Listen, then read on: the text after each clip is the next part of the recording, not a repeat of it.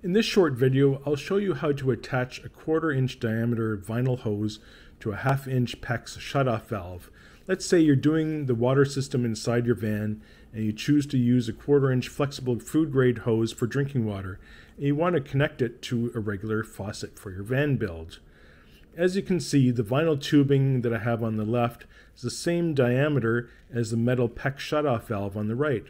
I'm unable to find any sort of adapter that will allow me to make the transition from the two materials and sizes. What you need to do is stretch the tubing over the PEX connection.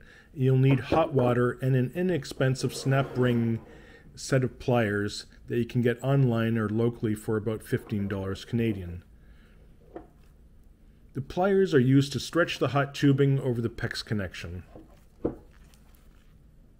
You'll see these are used for snap rings, and as you apply pressure on the pliers, they open up. So I'll use that concept to stretch the vinyl tubing.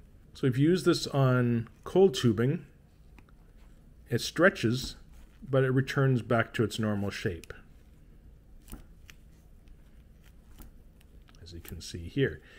So hot tubing stretches, and as it cools down, it returns to its normal size. So microwave some hot water to the boiling point, then dip the vinyl tubing into the hot water for a few seconds so that the material becomes more flexible. So what we're going to do then is insert the end of the pliers into the hot end of the vinyl tubing and compress the plier handles.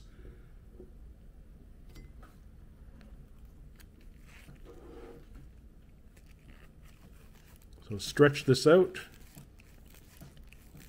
Do it quickly several times, and then get your PEX, insert it on an angle,